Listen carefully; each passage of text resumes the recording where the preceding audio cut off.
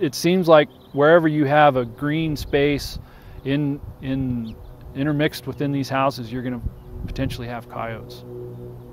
When I was a kid, I watched Coyote and Roadrunner, and I watched Coyote constantly trying to solve the problem. And I see coyotes around us as sort of seeing us as a somewhat annoyance to access to the things they would just really like to enjoy without us around.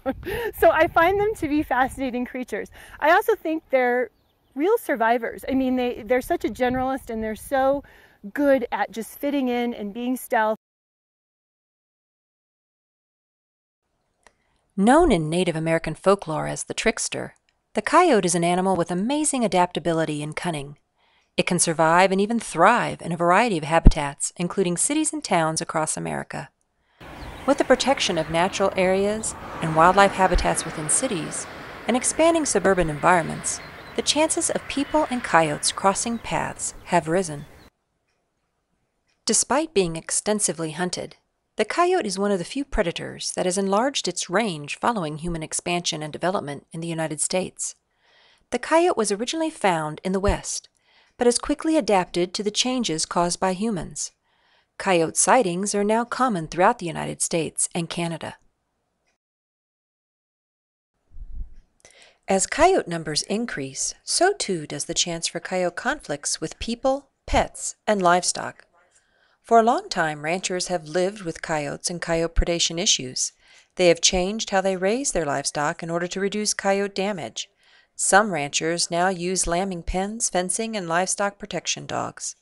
But interactions with coyotes in urban areas are a relatively new phenomenon. The coyote is a very interesting species, and some people think they may only live on the golf course or in the very remote green belts, but they will spend a lot of time in the green belts or the brushy areas, but we found them right in the backyard of people that take good care of their yard. I mean, they're everywhere, even where you wouldn't suspect they could survive.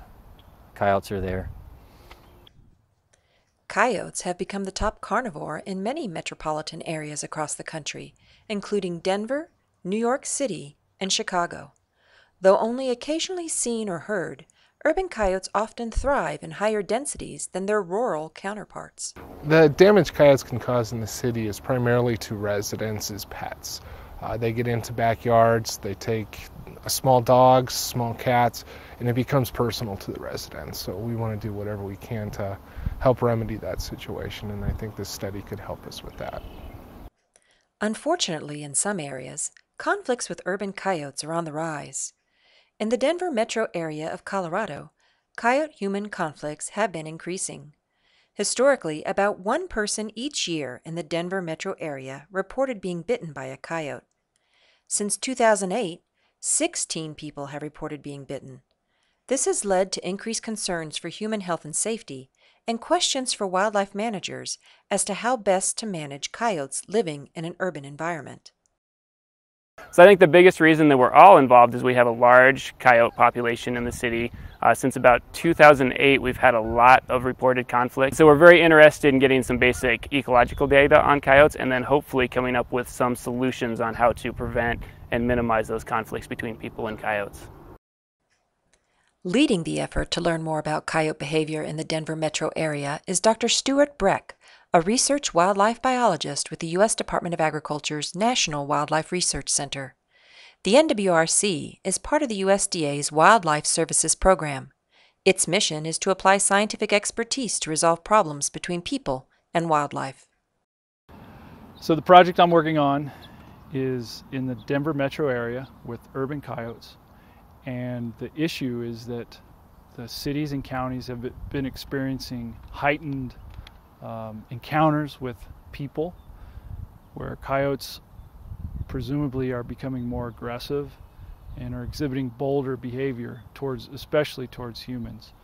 So cities and counties and state and the National Wildlife Research Center have teamed up to address this question and these issues. What we're trying to learn are two things. We're trying to learn whether coyotes are indeed bolder and more aggressive in urban areas, and what can we do about that. And the primary focus of what we can do about it is non-lethal hazing techniques for suppressing coyote behavior so that they're not exhibiting this bold, aggressive behavior towards people, especially towards people. So we're starting this project first by trapping coyotes, and animals we trap, we're putting on GPS collars so that we can track their movements 24 hours a day and figure out where they're going, how big their territory is, questions like that. And then from there, we're going to start using video cameras as well as observational efforts to really look at their behavior. So we'll utilize the collars to track animals and to get visual observations of coyotes in different situations so that we can address their behavioral questions of this project. We received a grant from Adams County Open Space, and we started a citizen science coyote observation coyote watch program. And what that is we've trained citizens on urban coyote ecology and behavior. We've trained them on using an observation form. And so when they see coyotes, they report back and we get an idea of activity. What that does for us is two things. Activity reporting is really essential to monitoring urban coyote behavior. So I know where coyotes are being active, where they're being seen during the day, but also their individual response to stimuli is really great for figuring out how bold that individual coyote is. And then hopefully with the research project, as we do some different hazing techniques, can we change that individual's coyote response from a sort of, whatever, to a, wah, kind of thing. So that's what we're hoping to do. Although naturally curious, coyotes are usually timid animals and normally run away if confronted. Coyote attacks on humans are rare, and in many of the cases, attacks are a result of people feeding coyotes. People can help reduce conflicts with coyotes. There's so many different ways. The biggest thing is we can't feed coyotes. We can't draw them into residences. We need to put our dog food, our pet food away, keep our trash locked away. Anything that brings, a food source and brings the coyotes in is probably the biggest thing that's going to cause conflict with the coyotes in the urban interface.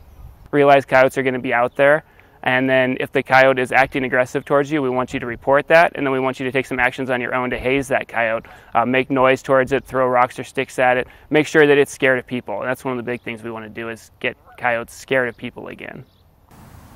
Dr. Breck and his research partners are hopeful their study will yield greater understanding of Denver's coyotes and provide new information to help people and coyotes coexist in a healthier and safer way. Well, as a manager who deals with urban coyote conflict on a daily basis, what I hope to get out of it is some idea of some of our educational efforts to change human behavior. What's effective? What isn't? Is that really the right tool for solving the problem? Are there better tools for solving the problem? Can you change a coyote's behavior by changing human behavior? I just think this is going to be a great study. I think we're going to learn a lot, and I think it's going to benefit the community and wildlife and people, and it's going to be great.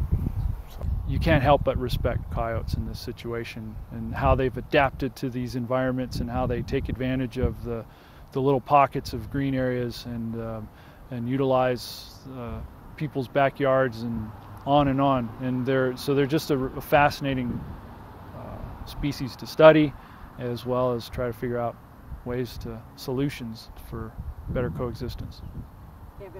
To learn more about this and other predator research, please visit the National Wildlife Research Center website at www.aphis.usda.gov/wildlife_damage/NWRC.